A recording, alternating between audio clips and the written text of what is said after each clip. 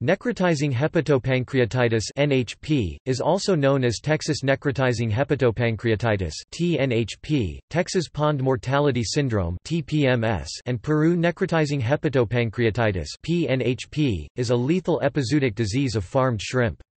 It is not very well researched yet, but generally assumed to be caused by a bacterial infection.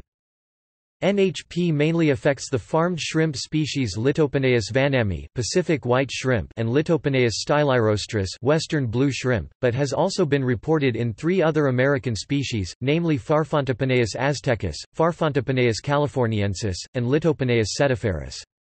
The highest mortality rates occur in L. vanami, which is one of the 2 most frequently farmed species of shrimp.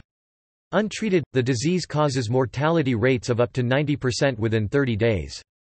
A first outbreak of NHP had been reported in Texas in 1985. The disease then spread to shrimp aquacultures in South America. NHP is associated with a small, gram-negative, and highly pleomorphic rickettsia-like bacterium that belongs to its own, new genus in the class Alpha-Proteobacteria. The etiological agent is the pathogenic agent Candidatus hepatobacter pennae, an obligate intracellular bacterium of the order Alpha-Proteobacteria.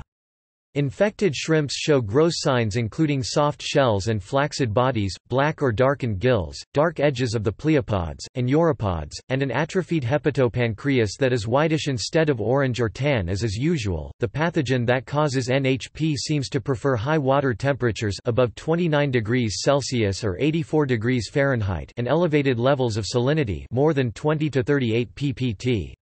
Avoiding such conditions in shrimp ponds is thus an important disease control measure.